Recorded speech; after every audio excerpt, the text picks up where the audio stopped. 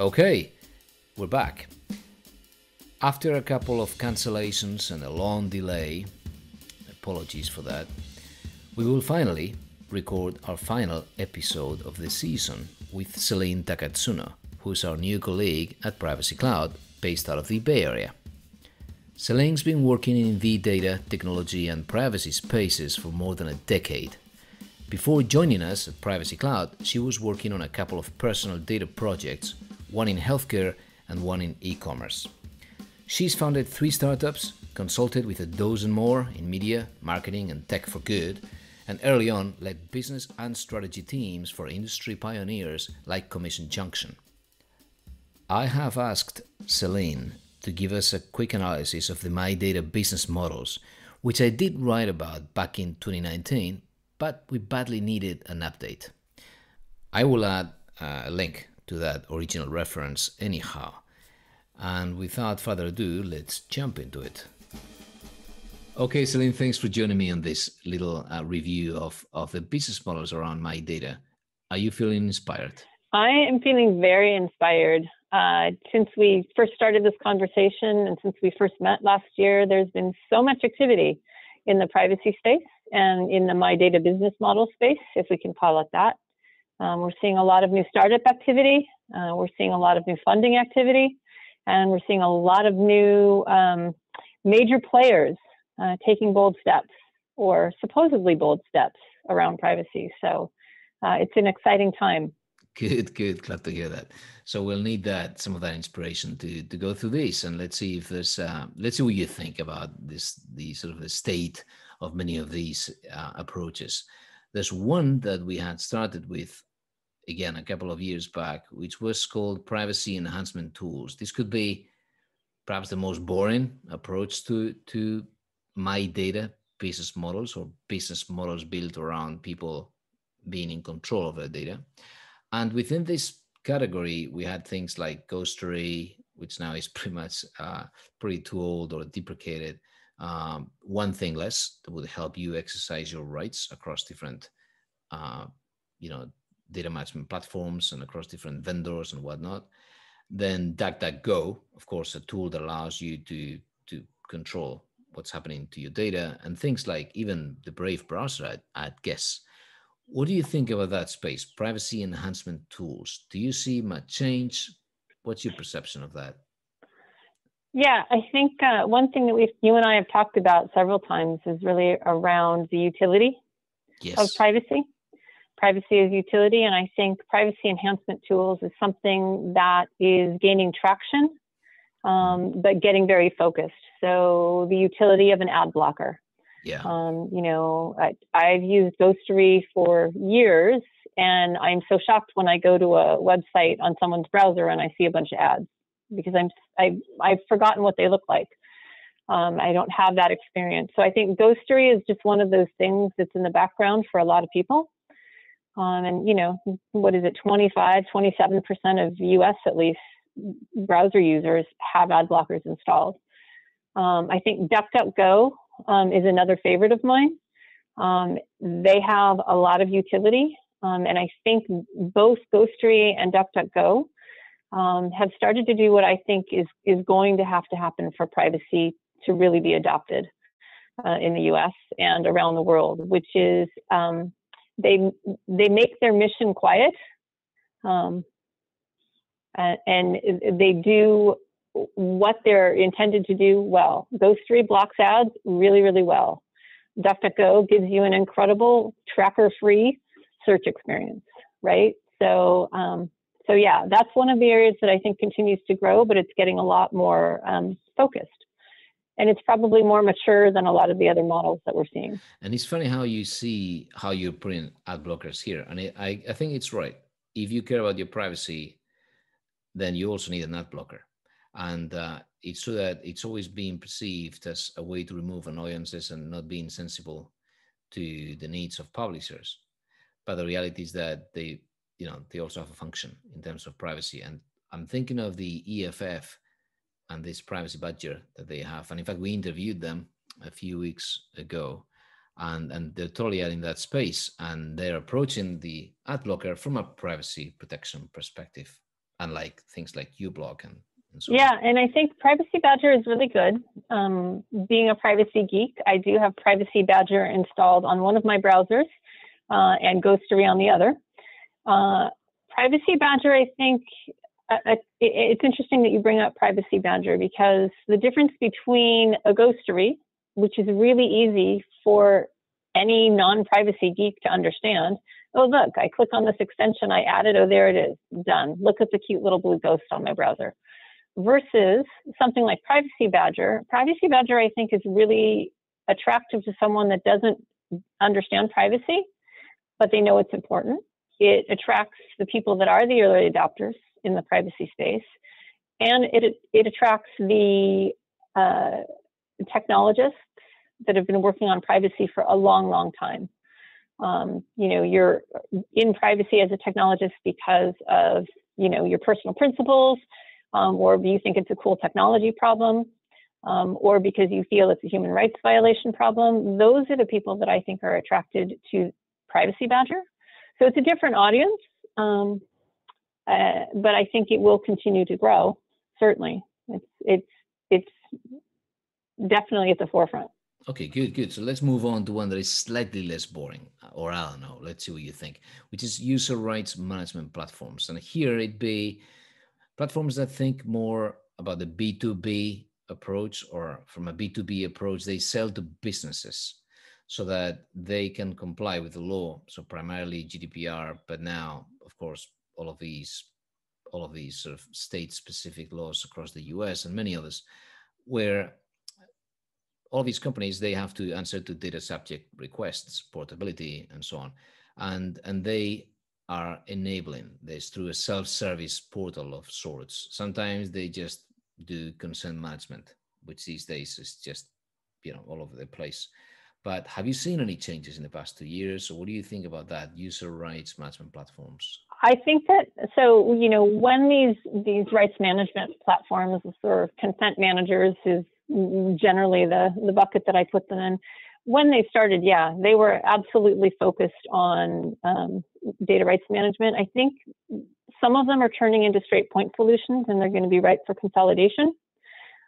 Others are expanding their business model because they cover a lot more than just consent managers, or they have to if they want to grow. So, you know, we're seeing ad revenue recovery for publishers on these consent platforms. We're starting to see, interestingly enough, we're starting to see the consent managers supporting work against things like Flock, which we haven't really discussed yet, but yes, they are developing new ways of tracking to get around the blocking of the old ways of tracking.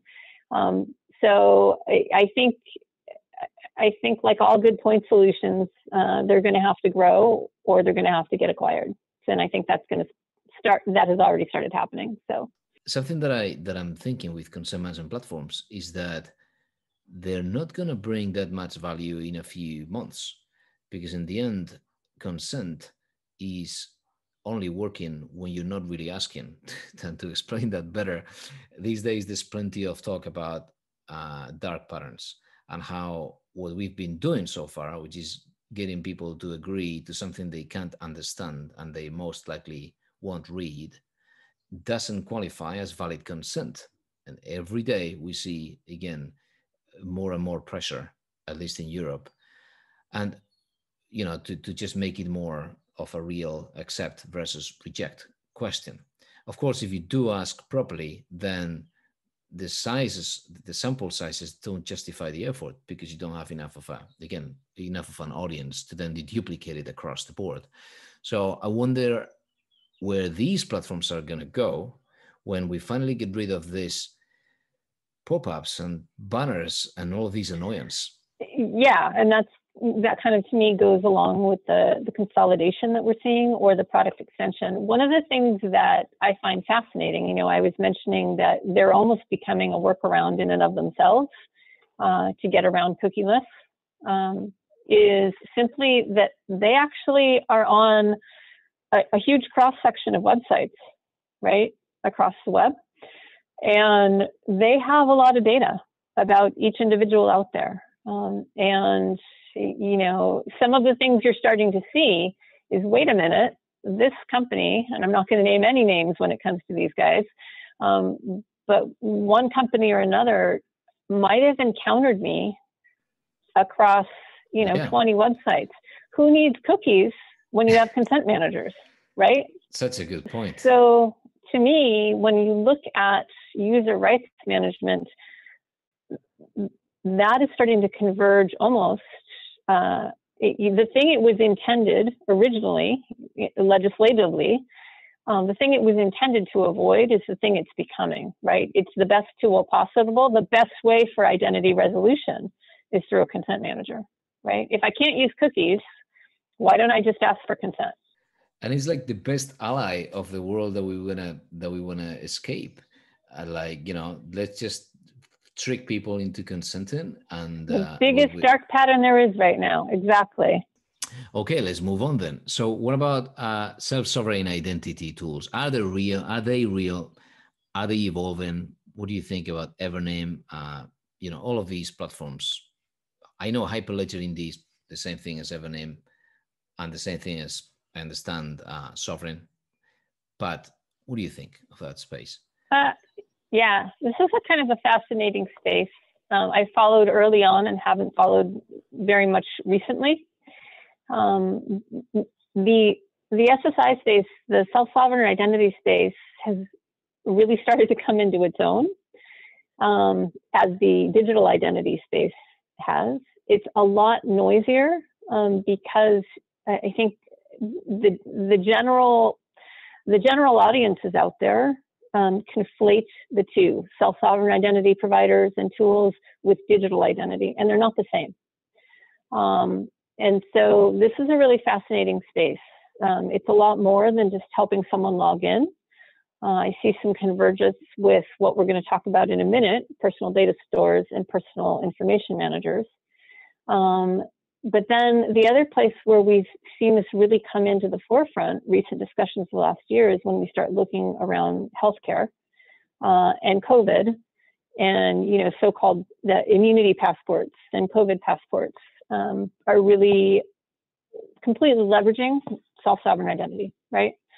So it'll be really interesting to see, I think, how these play out. But to me, this is really a technology layer. And though a lot of those companies would disagree strongly with me, you know, I mentioned earlier that there is the key to the adoption is make what you're doing kind of invisible and just really be a quiet utility. SSI doesn't work that way. So the average person down the street isn't going to buy the technology. They're going to buy what it gets them. They don't care about the technology, and they don't care who provides it. Yeah, and if they're the infrastructure, I mean, that's not a bad place to be. The question is that whatever is built on a blockchain when it comes to personal data, as of today, is facing a huge challenge. There's no way you can propagate certain rights that have to be there. You won't even be able to control whether data is crossing national boundaries. And now these days, with all of these, with the Schrems, you know, a court case and all of the inability that companies have in Europe to send data over to the US in a blockchain where there's no, the country, the very concept of the country doesn't exist. Yeah, I think that early players in this space, it's just, to your point, there's nothing wrong with being infrastructure. And in fact, the SSI companies, organizations, products that are out there, I believe the ones that will do well are the ones that realize that they are infrastructure, and they stop trying to be consumer products, because, you know, having built the standard or having built the infrastructure, that's huge. You know, there are many companies out there, startups that we've both worked on, open source projects that we've worked on. There's a lot out there that are built on these standards and infrastructure even before they were adopted as standards and infrastructure. And, you know, it might not be the consumer vision that a lot of these companies thought they would be, but they're impacting and being utilized probably a lot more people than they ever would have been able to if they had gone out as a consumer tool. So good point. Good point. Okay, so moving on, personal data stores, and they could also be there. I mean, some of them, I guess, they want to be the platform, in fact. But what do you think? We've seen, I'd say, the same companies for a few years now. Like Solid has been around. Before Solid, we had DigiMe, maybe for a few years. We've got Polypoly in Germany. So a few examples, but personal data stores in themselves, do you see value in themselves, in the personal data store as a concept? Does it evolve? What's your view? Yeah, this was one of the two areas that I was probably really interested in early on. And then I worked on a couple of them. And, you know, I don't know what the uptake's going to be. I think they're a lot of work. And I think companies are still trying to make this happen online as a service. They're trying to do it as hardware. They're trying to make it device-based, where it all sits locally on your phone. I just think they're really complicated for most people still. If we can get to a point where they're easy to use, and once again, they have good utility, then potentially, and this is another place where that utility of a COVID passport is coming up a lot, where the personal data stores. Can't you store your vaccination info in a personal data store and just share it whenever you need it, right? But I think that's a complicated concept for non-techies. Yeah, so in a way, they're making things complex. But at the same time, the problem that I have with personal data stores is that they oversimplify another thing, which is that personal data is not always the same. It's not like a collection of data that you just store and it belongs to you, as in it belongs to you, as in property or ownership, or as if it were something that is so clearly defined. In the end, you interact with all of these digital properties and data just, comes out of it. And sometimes data is born and out of that interaction, it dies right then. And so, trying to amass everything and lock it in, I find it very confusing.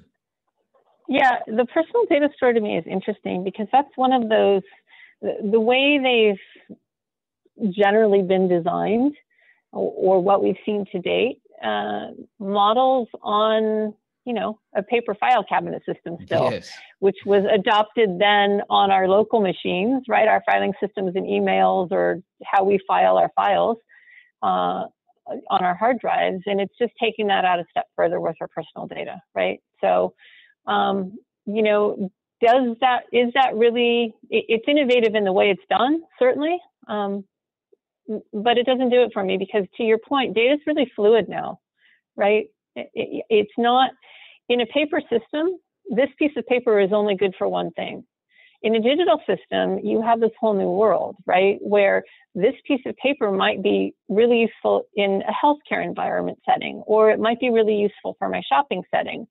And there's bits and pieces of it that apply in certain realms. But if you think of a personal data store as a very static box where you keep everything, it's just digital, which is the analog taken digital, it doesn't take advantage of all of that. And I think it's just, like you said, it on one hand, it oversimplifies everything. On the other hand, it's really complicated to use.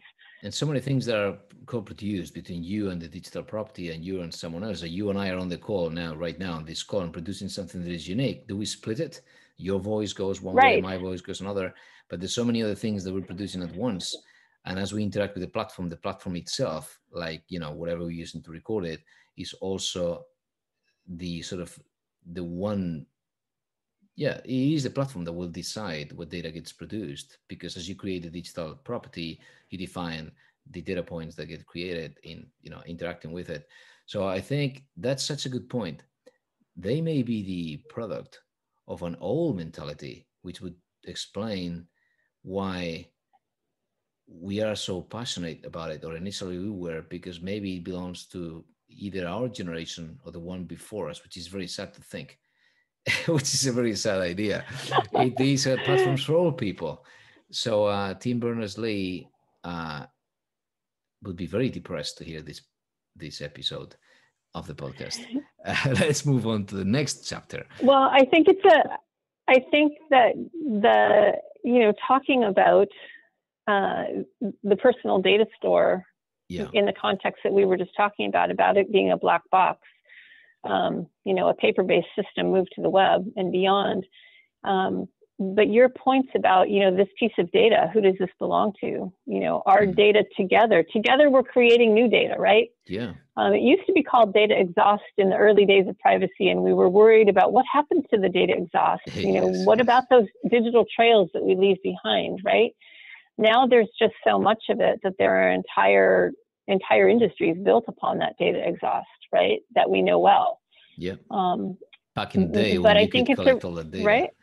And not know what to do with it. I think it's a really good segue, if you will, into a couple of the other MyData business models that you were bringing up, because this is where I think the convergence is really, really happening, and there's a lot of startups happening when we start thinking about the data as intellectual property. Or the product of the use of the data as intellectual property. Yeah. That's where it starts to get really messy and really interesting.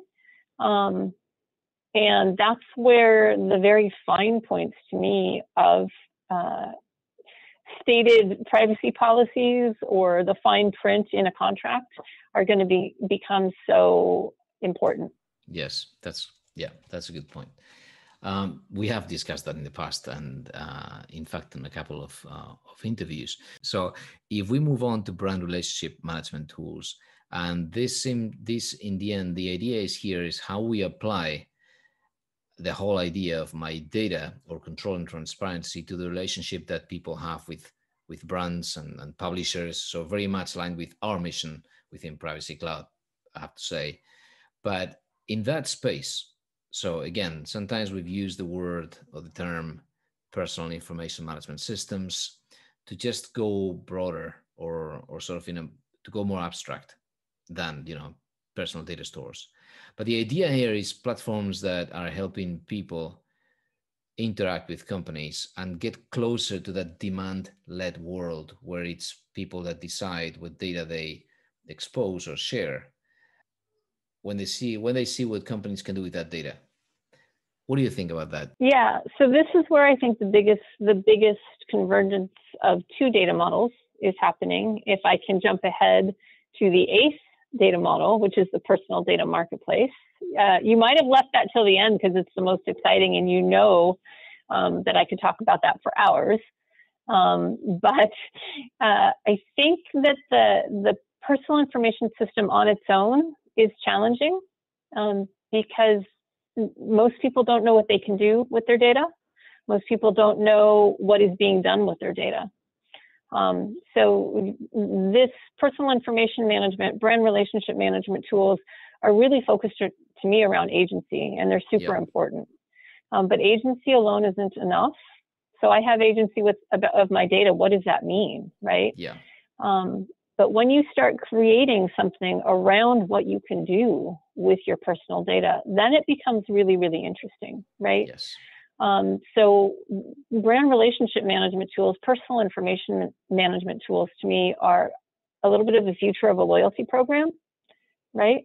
If I have agency over that loyalty program, and instead of a store taking all my loyalty program data and just selling it to a data broker, if instead that loyalty program exists only to help that store, because I shop there and I've agreed to, you can use my data in aggregate form to make better business decisions about what type of products you're going to buy at wholesale to sell to me at retail.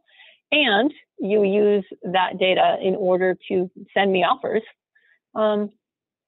That's things like that to me are where the utility will happen around the information management systems. Yeah. I think one of the things that we're seeing, we see some platforms out there that are really interesting.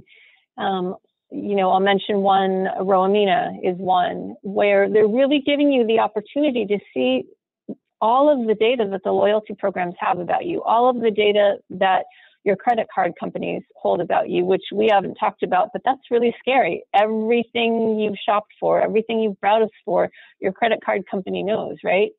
And so companies like Romina are letting you see that. And it remains to be seen, you know, who's going to benefit the most from that, what a company like that might provide to the stores or the credit card companies, or the agency that they might provide you as a person or as an individual. What am I going to be able to do with that data? Am I actually going to have agency with it and be able to tell the store, don't use it? Or does it want me to do something else with it? Does it then become a personal data marketplace where suddenly you're going to tell me I can sell the data, right? So this is where these things get really, it gets a little bit more fluid and a lot more interesting to me. That's very good. You know, something that I was just thinking, yes, that the main difference between this and then just ending up in sort of the easy way out, which is the personal data marketplace, well, okay, so here's their agency. That's what's happening to your data now. Take this data, get money for it, and let's dump it into the same place, into this, you know, just perpetuate the problem. And we discussed that again in the past during a few interviews, but the idea is the one thing that this entails to make it work and not fall into a personal data marketplace is that there's got to be a tool for the businesses to leverage what you decide to show.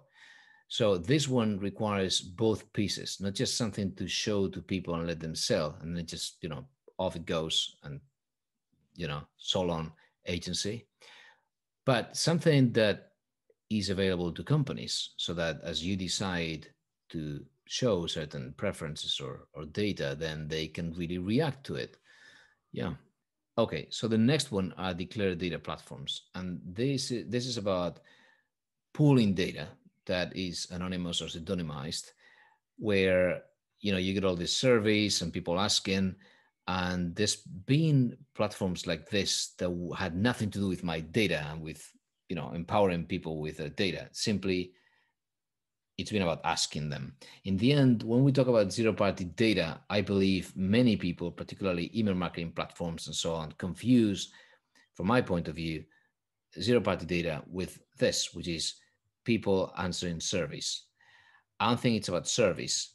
And I believe there's platforms that do justice to the idea of declared data platforms like Citizen.me, where you do share things in a way that you are always in control and you can see the impact of what you're sharing.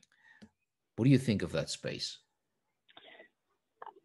I hate to sound repetitive, but I think that is part of the convergence that we see with the personal data marketplace, with the brand relationship management tools, and one other business model out there that we haven't talked about yet.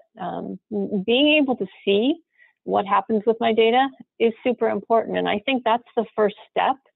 You know, as we've talked about, most people don't know what happens with the data that's being collected. Most people don't know what data is being collected, what happens with it, who's using it, what they're using it for, how it benefits me, how it benefits, you know, the common good, or how it benefits bad actors, right? And so I think there's always been a lot of exciting potential here.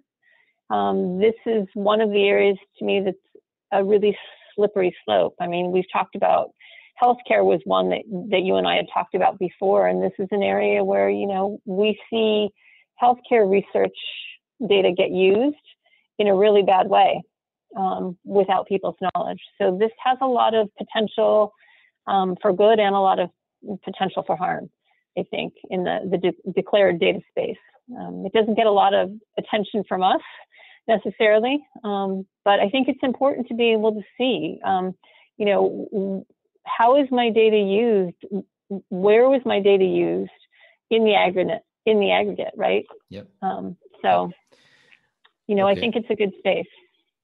Okay, there's two more, and one of them was attention management. This was pretty small, but something that at the time I found interesting is that they were playing with attention as something that normally goes bundled with data, but it doesn't have to. Like today, attention and tracking are part of the advertising ecosystem, but if you manage to split them, then attention is something that can be again, monetized. It can be, business models can be built on that, on attention, not just, paying people to watch ads, as it happened with one of the platforms that we were commenting on 2 years ago, which is called Bitter. And I understand now it's been discontinued, but many others where they pay you to answer a few questions, but this time, with that in mind, attention management and survey-based market research from that point of view, rather than monetizing your data or anything like that. Yeah, it's interesting. The attention management, your attention becomes currency rather than your data. But the quiet part that doesn't get said out loud is your attention becomes the currency instead of your data. Yes. But then your attention becomes data. So you've traded your attention as currency. So your data itself wasn't the currency, your attention was. But it's turned into data as currency by whomever you provided your attention to, right?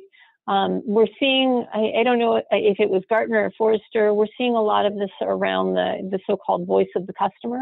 It's whole own sector now, right? Yeah. It used to be people used to just do surveys.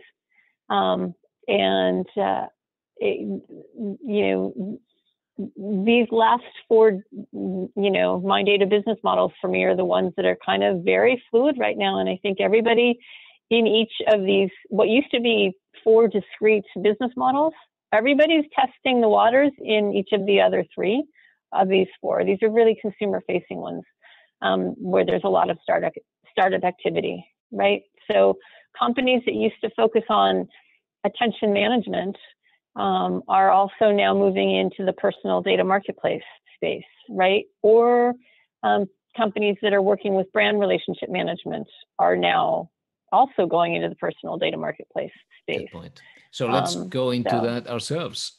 Let's go ourselves into that one. That's the last one, and it's always been, in the heart of the debate. What do you think? Personal data marketplaces. We keep seeing stuff. We keep seeing them. They come and go. There's been many that we listed 2 years ago that are mostly gone.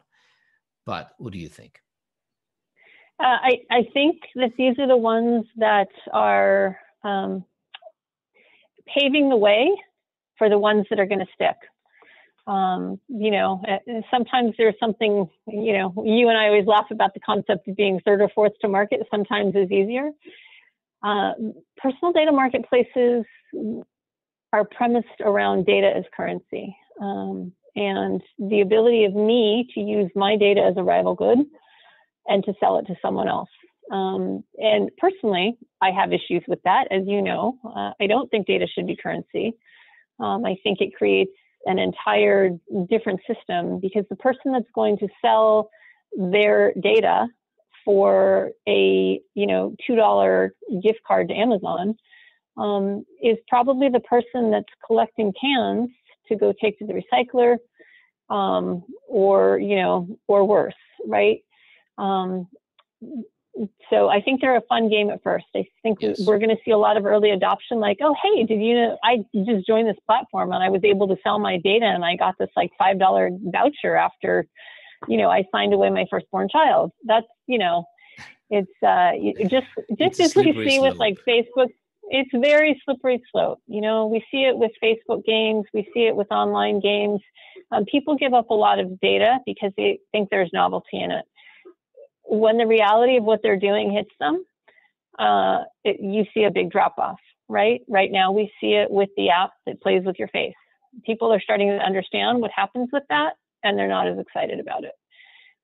When people start trying to monetize their data and they realize that their data is only private for 3 months, and then their data is not private anymore, or that they sold their data for 7 cents and someone probably just sold it for many thousands of dollars, then these are less interesting, I think. So what I think will be interesting is where the personal data marketplaces go after the concept of monetizing one's own data is a little bit less novel. I don't know how long that's going to be before that happens, but that's where the convergence of these 4 and the fluidity of these last 4 MyData business models gets really interesting, because I think it's a wait and see. Yeah, very good. Those are great insights. So you were right, Celine. You were inspired. So this was great. Thank you. Yeah, no, thank you. It's been fun to continue to talk about the business models and see how quickly they're evolving. I mean, when you first wrote this, a year and a half ago, you and I hadn't even met at this point in December 2019. True.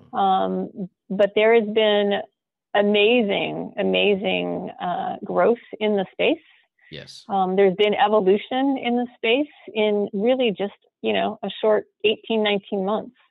And so I think the momentum is finally here.